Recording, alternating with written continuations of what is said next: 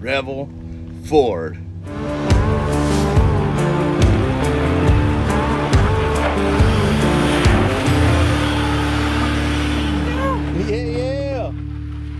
Yeah, buddy. The pros and cons of both the vehicles, and I'm going to start with the Winnebago. It's a 2019 Revel on a Mercedes Sprinter van chassis.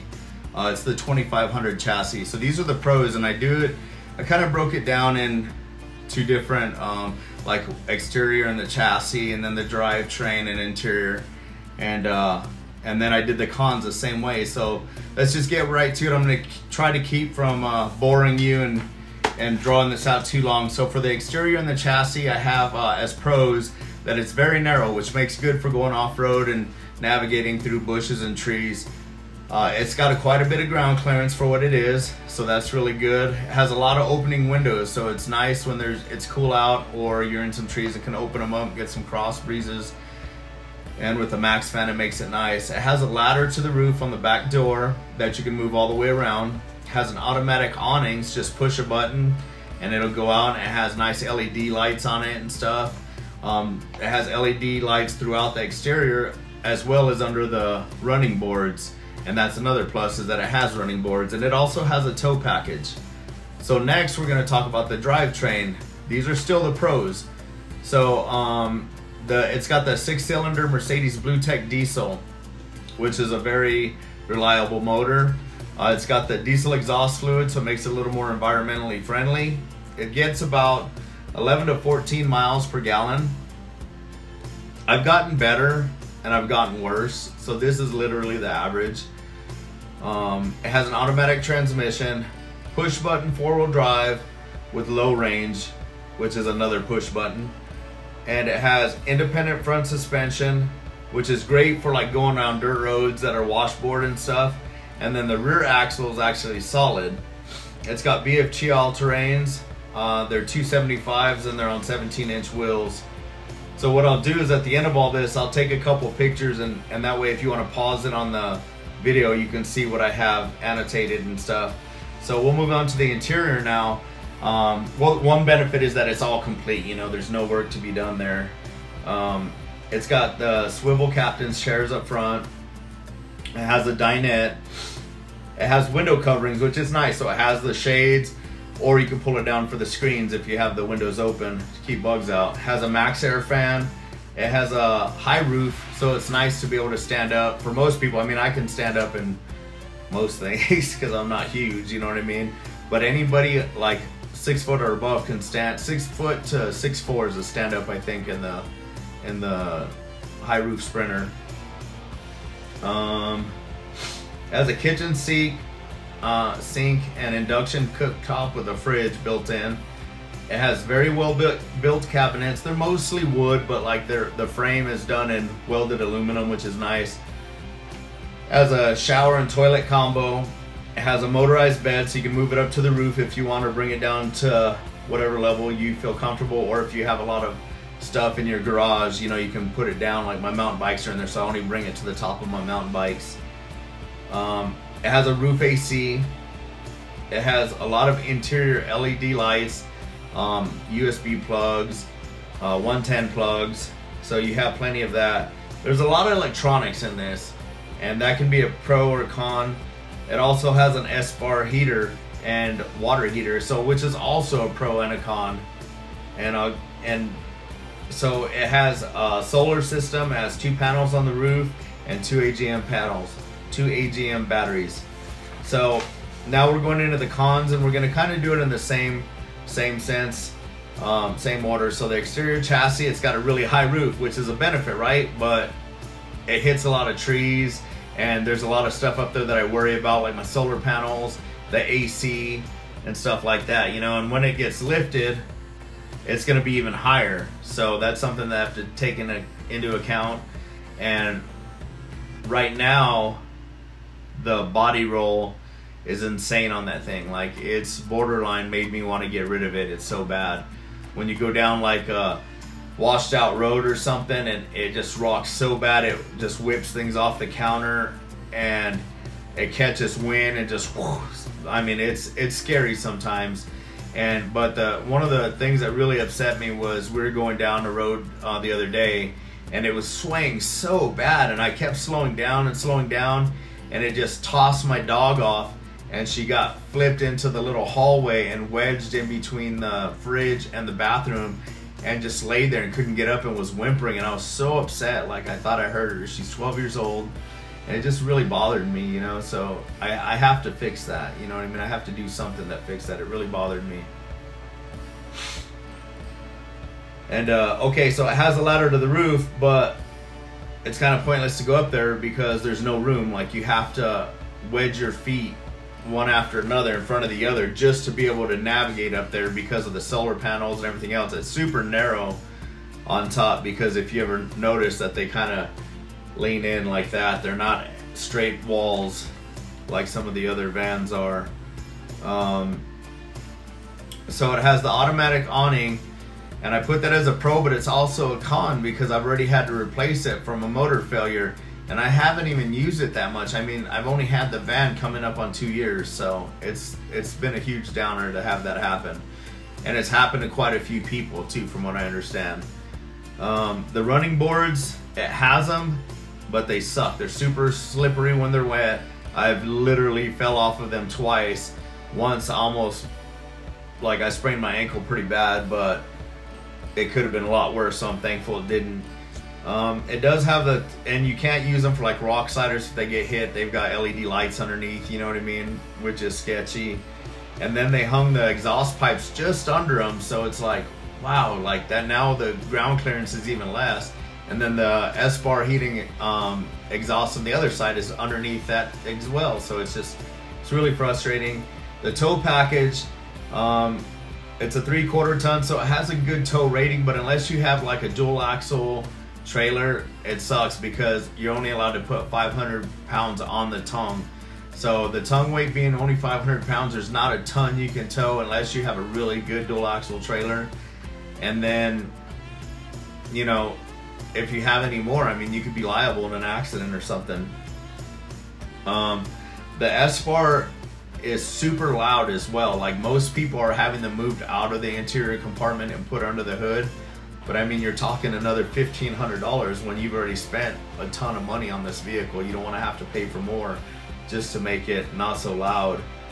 There's no skid plates on it. For being an off-road vehicle, not having skid plates at the price it was is a little disheartening. And I've replaced my windshield twice already, maybe 3 times, because it's so big it just catches rocks left and right. Because of it, my insurance has actually gone up as well. And the drivetrain, like I said, it is a 6-cylinder diesel, but a 6-cylinder diesel weighted down, you're barely getting up hills, you know what I mean? And like, I've had Volkswagen buses, and they're the same thing. You just kind of creep up hills, and that's fine, but you expect it with like a Volkswagen bus. You don't expect to go fast anywhere, but I mean, at the cost of these vehicles, you know, you expect it to, with confidence, to go up the hill, in my opinion, you know what I mean? So that could be a plus or minus, or maybe just a neutral, because that's like, oh, he's just whining, and I'm okay with that. But it has diesel exhaust fluid, which it is better for the environment, but if you don't have it and you forget to put it in, your vehicle will go into limp mode and pretty much leave you stranded. So that's like one of those things where I forgot one time to put it in at the gas station, and I got on the road. Luckily, I had a 2.5 gallon spare, and people are like, dude, I carry 10, 15 gallons. I'm like, you know, that's an extra 80 to 100, you know, pounds for that to carry in there, and we're already close to the max limit empty. You only have like 1,200 to 1,500 pounds that you can put in the vehicle, and then you're considered overloaded. And again, if you get an accident, you're screwed, you know what I mean? They're like, oh, well, he exceeded the thing, and it's just asking for trouble. So, okay, so that was the exhaust fluid. It has the independent front suspension, which is great for off-road, for the, you know, for the washboards. But I mean, it's not very good if it gets really technical. Like, you start getting wheels off the ground and stuff, and they're still very capable, don't get me wrong. You know, I'm just kind of old school, and I love solid axles where you can throw rockers in them, you know, and get a lot more articulation, and they feel a lot more stable. And and the rear axle on this is a solid axle, but because of the electronics, you can't put in a locker. Nobody makes it. And I know that you guys may or may not have seen my video, but I already got it stuck, and it sucked because, you know, I'm sitting there, and in the video you can see that one wheel's not turning and the other one's just, and you know, so in my opinion, the electronics failed to do what they're supposed to do. They're supposed to sense it spinning, lock it up, you know what I mean, or distribute the power to the other wheel, and it did not. So, you know, I like to go out in the middle of nowhere and do stuff. So, and okay, so that was another issue, is the weight capacity and it having so much stuff in it that you're already close to it, and that's not even counting just the water, which is another, I think it said 800 pounds or 1,000 pounds. So now you're left with only being able to put another 500 to 800 pounds of your own stuff in there, including human bodies. So it's just one of those things where it's like, you know, liabilities and like, yeah, I don't know, that's, you'll just have to get your own opinion on that. So the interior, the spare bed that's in the front, it's pretty much worst case scenario, because it's not, I put on here that it's garbage, I mean, because it kind of is, you know what I mean. So it's already broken on me once. It's uncomfortable, it's awkward, it's off-centered. Somebody put a video of how to make the bed better, and basically all they did was build an entire frame and put a blow-up mattress on it. I'm like, you didn't make it any better, you just basically rebuilt it. So the passageway from the front to the back is very, very narrow, because the seat to the dinette comes out a little bit, so you might have, I don't know, I'm guessing 18 inches to get through there. And it seems to be what everybody doesn't like, because they feel claustrophobic when they go in that, have that narrow passageway. So that's another thing, is that being in the bed, it's kind of like you're enclosed. There's only this much of an exit, because you got the shower and toilet on this side, and then you have the like the, what would that be, a pantry, I guess, on the other side, and you have a really small area. Like I have to do my shoulders like that to get into the bed. So the shower and the restroom are for tiny people as well. If me or anybody over 6 foot goes in there to take a shower, like, you pretty much have to sit on the toilet to wash your hair. Again, these are just personal gripes. These may not be a reason that you decide, hey, you should go into the other one or you should stay in this one, because, you know, the showers are kind of worst case scenario, I guess, and if you can take a shower, it's a blessing. You shouldn't be upset that you have to sit down and wash off. I'm wondering if I even have to shower with the door open, because I really don't fit. I can't even use the toilet. I have to leave the door open to use it. So if there's more than one person, it's like, hey, you gotta step out for a minute. I gotta take care of business. Gotta go see a man about a horse. You know what I mean? So, and then it has an induction cooktop, and it's glass, and so is the top of the sink.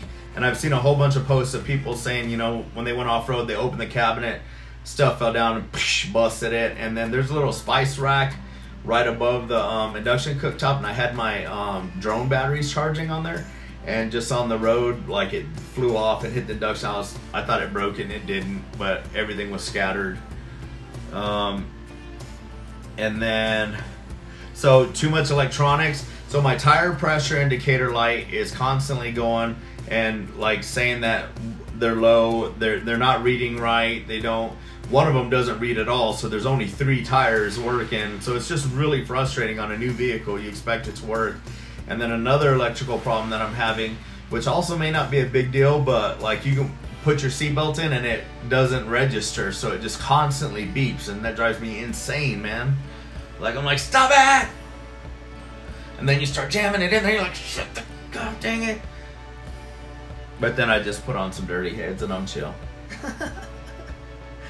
So the roof AC is cool, but this particular one, you can only run it off of shore power or a generator. So when you're driving, you can't have it on, and you can't have it on when you're parked somewhere. It doesn't run off the solar system, so it kind of sucks that you have to carry a generator, and there's no place to carry it on the Revel. on a lot of other RVs and stuff, they have exterior compartments or under the chassis where they put one and you can run it, but this does not have that. And the bed is like, they call it like a little bit smaller than full. Sorry, I keep shaking the table. A little bit smaller than full, but it's pretty small. It's just bigger than a twin in my opinion. And you can go on a website, they'll give you the exact dimensions. But anybody who's been over 6 foot tall who's slept in it has not slept comfortably because of the length. Even though they say that with the pop outs, anybody like 6'3" can sleep in it. I've noticed anybody over 6 foot prefers to sleep at an angle, which means that you're not gonna have any room for a second passenger or a middle to large size dog if you have them. So those are my general pros and cons for this. It's just what I came up with, and I just wanted to give you this little tidbit of cons in my opinion. And this is something that I really had a hard time whether or not I was gonna divulge this information, but people were like, don't do it, and that tells me that I should do it, because I try not to hide anything from anyone, you know. So check that out. Vehicle cost. The average of these things is $130,000. I didn't pay that. I paid like $112, and then with extended warranties and all that other stuff, it got up there pretty good. So it still wasn't $130 even out the door. Nonetheless, it's a lot of money. And just so you know, that comes out to about, like, if you got a 10-year loan on it, that comes out to about $1,300 a month. And you know, that's a lot of money, man. Like, that's a house, and I chose to sell my house and go into this knowing that I'd have my payment, because I'm like, you know what, this is gonna be my house, you know what I mean? So one of the ball busters that I found out was, I know that we all have like annual registration, you know what I mean? I didn't know it was gonna be $2,200 every single year, which pissed me off beyond no. I mean, I'm like, dude, like I haven't really even been able to do much this year because of COVID, and it's just so frustrating, you know? Like, that amount of money just sounds insane. And then the insurance costs $220 a month. It went up because apparently windshields cost a lot, and me claiming them on my insurance, which I have glass coverage, you know, but whatever, it is what it is. And then you have a service A that's done at 20,000 miles that you have to get done in order for it to stay under warranty. That can cost you anywhere from $800 to $1,200. And then service B due at 40,000, which is the same price. So every 20,000 miles, you're gonna have to do a service that's gonna set you back quite a bit of money. So yeah, it's super frustrating, but I'm willing to do it if I'm gonna keep it and love it, you know what I mean? And then the cost of the upgrades that I want to do to it, so that was another thing. So if you guys want to see me stay in the Revel and do these upgrades, like, please tell me to do so. Like, I'm leaving this all up to you guys, like what you guys decide. And it doesn't have anything to do with me. Don't think of me as like, oh, well, we don't want you to have to pay that much. Think of it as like, I want to see this on your channel, so if I'm gonna come watch it, I want you to be in this. And that's what I'm gonna do. It's kind of like, what do you want to see? And tell me, so that way I can guarantee to make videos that you'll come back and watch, you know? So some of the upgrades I'm doing is a suspension, because I want to get rid of that swaying back and forth, and I want a little more ground clearance. Unfortunately, not too many companies make lifts and stuff for this, so it's gonna cost between $6,000 to $7,000 to get it and have it installed. And then it's gonna be about $1,200 to $1,500 for the new tires that are coming up soon, because they're getting pretty worn down, and I'll be going up a size.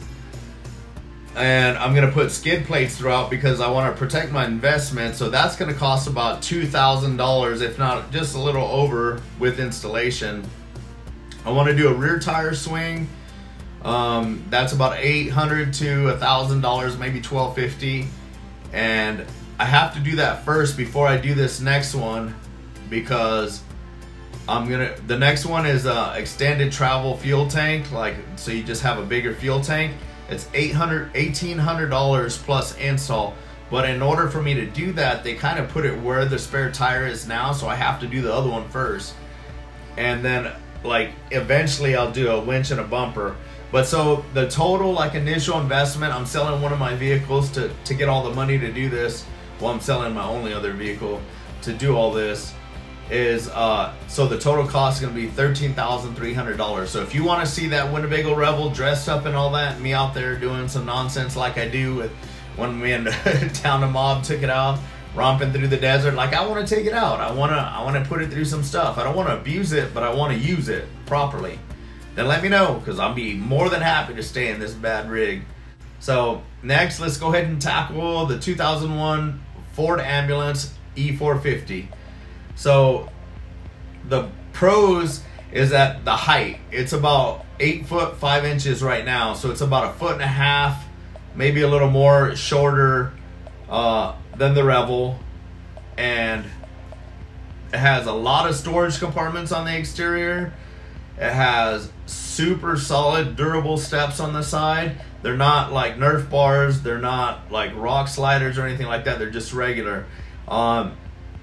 All the Ford parts are cheap because it's a 2001 Ford. I mean, you can buy stuff left and right for it, you know what I mean? And most of the stuff you can just do to yourself. You know, there's no warranties or anything to worry about.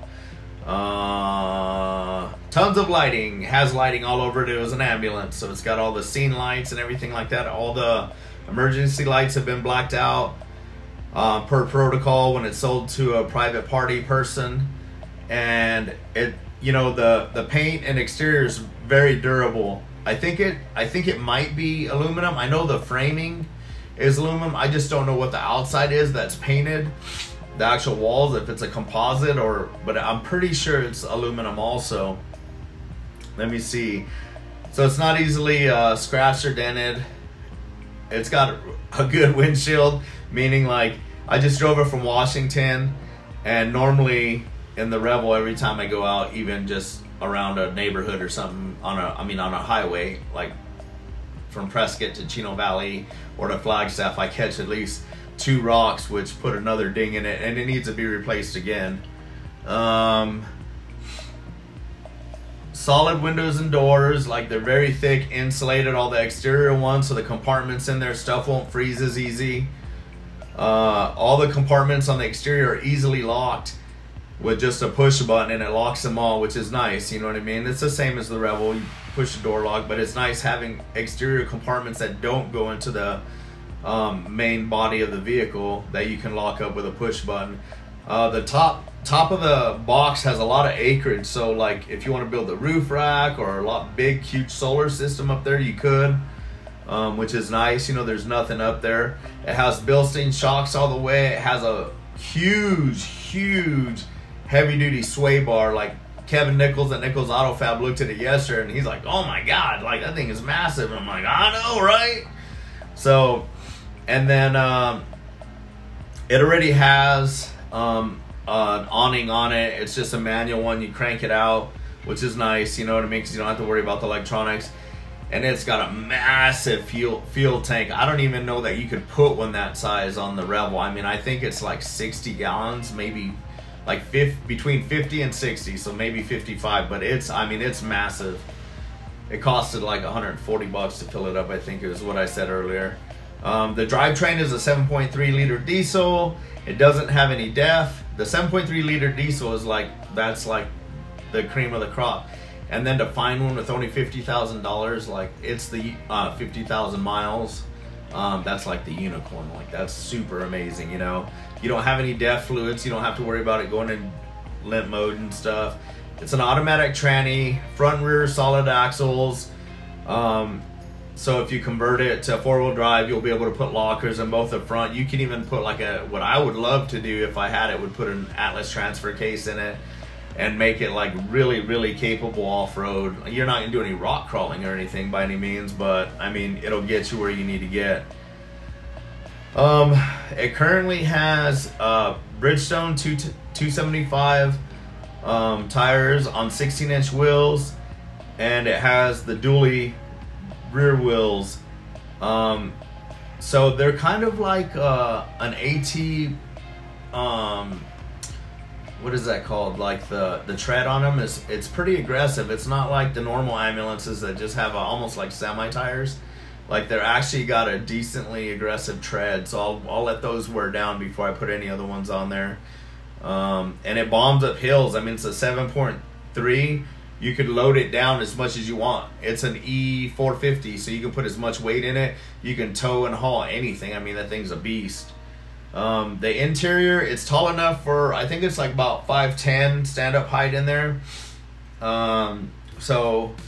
I mean, it's not as high as the Revel, but when you go inside a van, you don't just stand around in there. Most of the time, everybody has a seat and relaxes and grabs a beverage or whatnot.